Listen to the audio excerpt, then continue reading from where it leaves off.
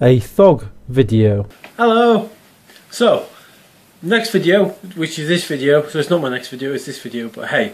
I wanted to talk about going to the gym. I've just started going to the gym. I'm not exactly in the slimmest of shape, so gym, absolutely fine, don't mind it.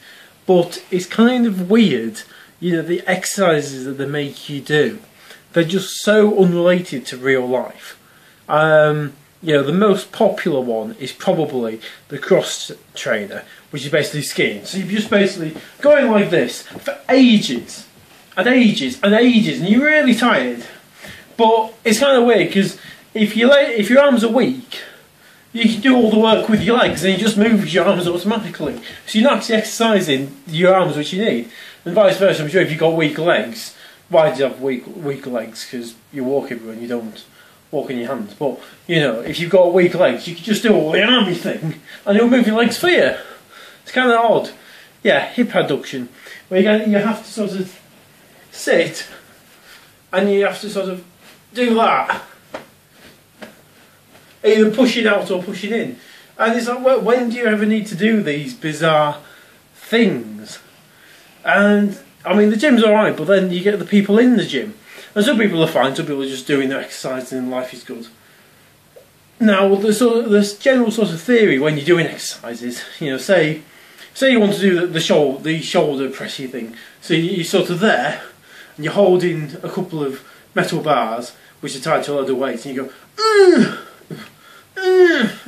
and say you do this 10 times, yeah, or something like 10 times, then the theory is you have a rest to recover and then do it again, which is fine. So most people just sort of sit there and then take the time and then start again.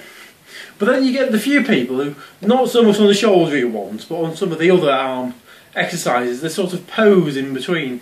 So they kind of go,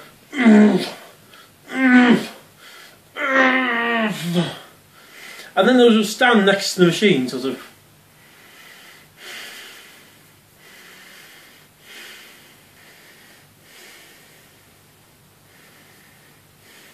You actually get a huge range of people in the gym, which is quite interesting. You do get like some fairly young kids. I've seen like 10-year-olds going on there, which is fine, as long as they don't overdo the muscles, you know, fair enough.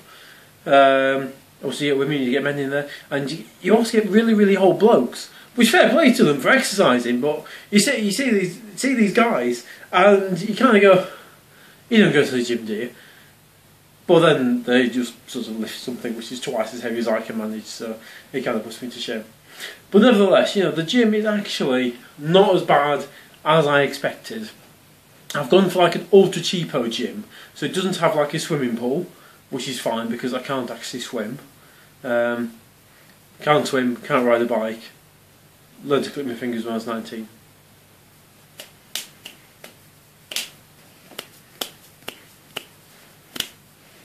So, yeah, I'm not desperately coordinated for any sort of bikey thing or anything like that. So basically all I want is the gym. I mean, it still comes with like 43 classes you can do in a week. But the trouble is the classes, I don't dare go to a class because I know I'm not desperately fit.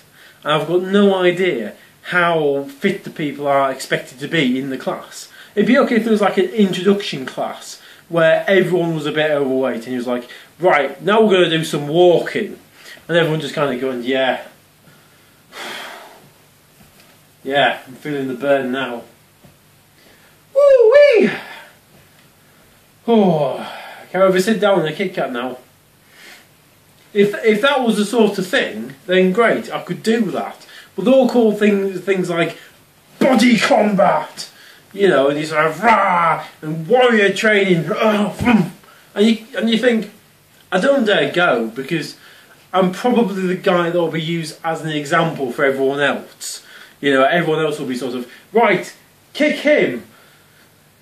Mike, it's your job not to be kicked. I'm like, well, just kick me, just get over and done with. I'll run around a bit, you'll catch me and you'll kick me. Just, you know, crack on. So I'm not entirely convinced that it's really ideal for me, isn't the classes. Hopefully that will change, but we'll see how it goes. The other interesting thing about the gym is it has like it does like aromatherapy sessions and massage and all that kind of thing, which is kind of interesting because I did a short massage course at college. So yeah, if you need a hand massage, I'm your man. Anything else, probably can't do it. I can do hand, I can do sort of shoulder, and I can do head. We were supposed to do feet on the last week, but I was teamed up with a guy called Abdul, because most of the people in the class, it was like a couple that had come to do the class together. So it was like mother and daughter or two friends. But then I had signed up for this course just because it was free, and I thought, I'll do this. And Abdul was the same. So we got paired together and he's like, yeah, we're not touching each other's feet. That is not happening. No way, sorry, but we're not doing that. So we ended up just going to the pub instead for the third week, and we never got our certificates. So I'm not actually a qualified introduction to body massage. Massager? Massagier? Massager? Whatever. But yeah, so they do that, so that's kind of cool. And what I do, being very geeky, is I note down all the exercises I've done. So I've got a little pink book. It's so manly. I walk in and I go in and I'm like in like shorts and a t-shirt, usually a geeky t-shirt like a Ghostbusters t-shirt or maybe a ZX Spectrum one. You know, those are the sort of ones I generally wear. I'll have my phone with some earplugs in, earphones, whatever, playing like Busted. Just show you how cool I am, or maybe share. One weird thing, why is it that people have started now wearing the big headphones? When I was at college, and everyone was using, you know, it was cool if you had a Walkman. You know, everyone was using like a tape Walkman. There was one or two people with CD Walkmans, but the vast majority had a tape Walkman or some kind of tape, you know, carry portable player.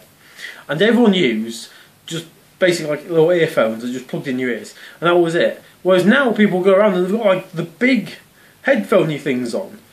I mean, I assume they give better sound than the little earplugs, but I always kind of thought the ear little earphones were cool because they're not as obtrusive and they didn't take as much room up. But hey, now everyone wears the big ones, you know, like the DJs or something, and they've just popped out to the gym to sweat some carbs off, and then they go back into the club and lay down some fat tracks.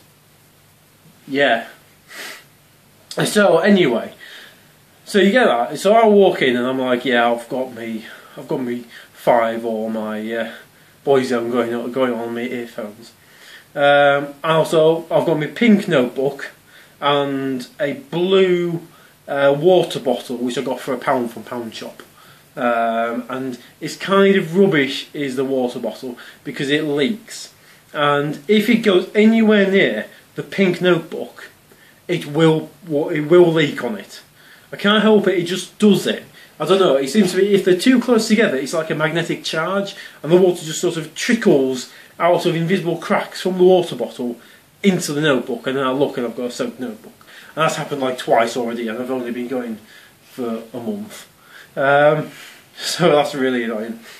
I mean, like my Ghostbusters t-shirt and my shorts and all this kind of gubbins, and everyone else is in like proper sports gear. Everyone is in like little, like, I don't know, like Adidas tops or Nike tops or whatever, and they're in sort of tracky bottoms or they're in shorts, but somehow cooler shorts than the ones I've got, because the shorts I wear are basically the only ones that still fit me. I've got like 3 or 4 pairs of shorts and I've managed to expand out of all of them, so there's only like one last pair, which is kind of, yeah, need to sort out my way to my size a little bit so I can use more clothes.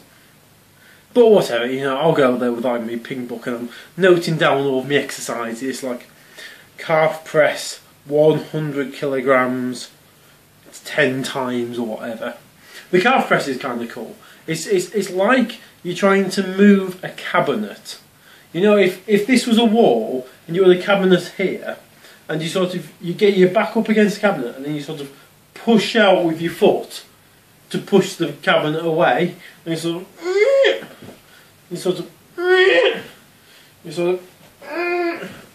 that sort of movement, pushing backwards. That's kind of cool because I don't know how, but you can actually put like quite a high weight and still do it. I suppose because it's your legs and your legs are quite strong because you walk around on them. So that's alright, but I'm still just unable to look vaguely cool in the gym, which isn't really an issue for me. Although there is a number of people that I work with that do actually go to the same gym, so luckily I've managed to avoid seeing any of them so far, but it's probably not going to last. But hey, you know, such is life. So in a nutshell, yeah, I'm going to the gym and I'm actually vaguely enjoying it. I'm trying to go every other day, at least 3 times a week.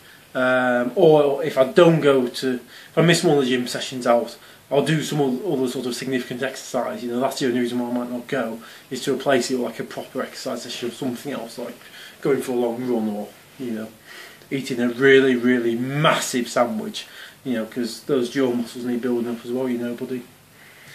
So yeah, that was the gym, and I hope you enjoyed this video. I may be doing more. It's been suggested that I microwave a banana. Now, I was going to do this, but apparently they catch fire. So I'm not entirely convinced, because I do quite like having a microwave, and the oven's broken at the minute. There's a guy coming to fix the oven tomorrow, hopefully. But for now, the microwave is our way of making stuff hot. So I don't really want to set fire to it by microwaving a banana. But, you know, that might change. And if it does, you know, be sure that I will be videoing it and sticking it up on here for everyone. Thanks for watching. If you did like this, then please do like this. Feel free to stick a comment down below. I love to see comments. Share it. If you really, really like it and you'd maybe like to see some of my other stuff, do feel free to subscribe. I'll put a load of weird sketches and what I hope are funny things on the internet, and I'd love for you to see more of them. So thanks for your time. I do also blog, and there'll be a link to my blog somewhere around here. You know, somewhere there'll be a link to my blog, maybe on the video, but I've not really got the hang of doing annotations in YouTube. Got to try and improve on that. But Thoggy blog, Thoggy.blogspot.com. Thoggy.blogspot.com. That's my blog, so please do, if you want to go and check that as well. I try and blog every other day. I've just started a series of interviewing YouTube creators that I love on my blog. The first one I did was with Nick Crompton. That's up live. I've got another one planned in a couple of weeks. I'm sorting out another one to go on 2 weeks after that. So yeah, by all means I'm doing those. If by all means you've got someone who you think they're really cool, or I make videos and I'm really cool, let me know. You know, I'd love to have a look at your videos and see what you do. Okay, bye.